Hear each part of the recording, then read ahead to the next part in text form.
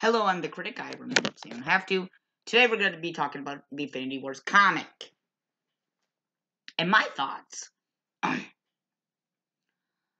So, because I think Thanos is going to become a farmer at the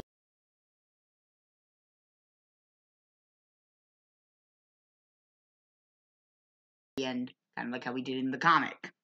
No joke. Here's a picture. And we're also missing a couple of characters, like Lady Death, who we wanted to make out with.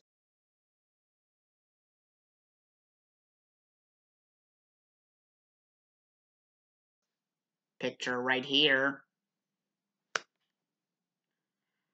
So I think the Infinity War is essentially about how a man can have too much power, or if he had that much power, what would he achieve?